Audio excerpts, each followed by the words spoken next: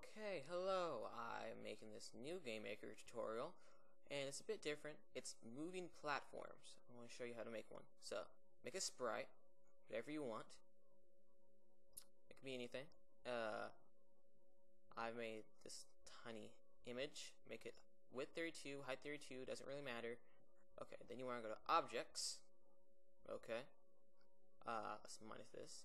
Go Objects, then hit the platform, then make it visible and solid. Now go to create, make some code, and hsp equals 2. Okay, that doesn't really matter, it's just a line of code. I don't really think you need it, but you know, better be safe than sorry. Okay, now if place and then dot dot dot. That line of code isn't really necessary. If place meeting, then object block, which is the block that it's going to be hitting, and when it hits this block, it's going to bounce back. And if I didn't have a block there, it would just go through it. Okay, so check that.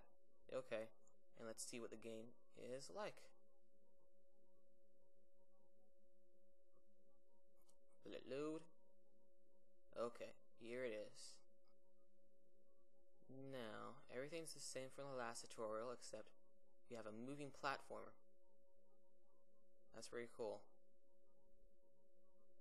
Well, to me. More tutorials to come, and I hope you like this one. I will learn a code so you don't have to move when you're on the moving platform, because that's a bit harder. But anyway, until next time, keep watching my videos.